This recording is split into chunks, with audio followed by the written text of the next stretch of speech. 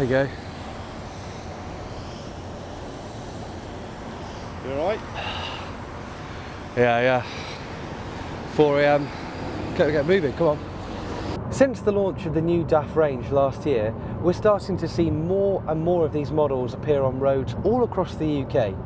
Operators favouring the new DAF for good returns on fuel consumption, reliability and increased vehicle performance. Now, whilst all of those factors carry an important measure for overall vehicle operation, it's also important to look good. I'm on my way to Hull today to find out all it is to know about vehicle appearance and image from Grant Jewitt of Stan Jewitt Haulage, and also to offer them a little challenge. This looks like the right place. Let's go and say hello. You okay, mate? Yeah, spot on yourself. Yeah, good, thanks. Yeah, Yeah, wow. Here it is. Talk us through some of the enhancements you've made to this new XF. Like I say, with it being the 53 Stan Jewitt Haulage, it's sort of, I've got it's full air suspension, plated at 60 tonnes, got an intarder on it, it's got walking floor, tipping gear, it's got the upright stacks by Truck Max, it's got a full chassis infill and stainless infill by Transtech.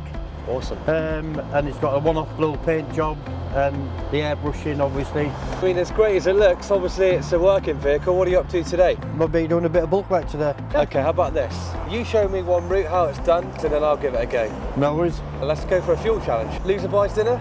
Let's go. Get your wallet out. We'll see about that, Nice shall we? one.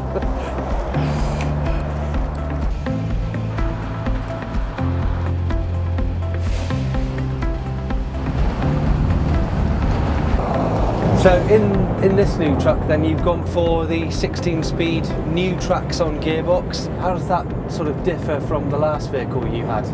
Just getting used to the new throttle band on it, when it lugs right down to like 1000 RPM, it's still getting that mindset of not having to drop a gear, just letting the truck do its own thing. Okay, so we talk as well about the new model. You've gone for the 530. Is it notable, that increase of power and torque?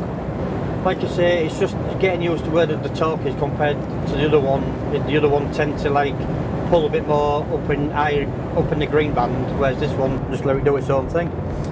The wheel plan of this vehicle, 6x2, but a little bit of a different configuration, single wheel rear tag.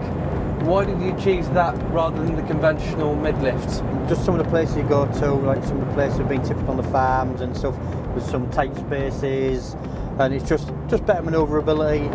The rad's a lot better than the old one. I know this one's got the air suspension on the front and cab air suspension, but it's a totally different rad compared to the mid-lift. You know, you're quite recognisable on the road. What are the kind of other drivers' impressions of your vehicle, the modifications you've made to it? Yeah, got a lot of good comments, how nice it looks, how well it looks, obviously with a one-off paint job with a one-off blue. It's just, with it being the business's 50th year, just wanted something just sort of like a little bit special, just to maybe just sort of mark that occasion.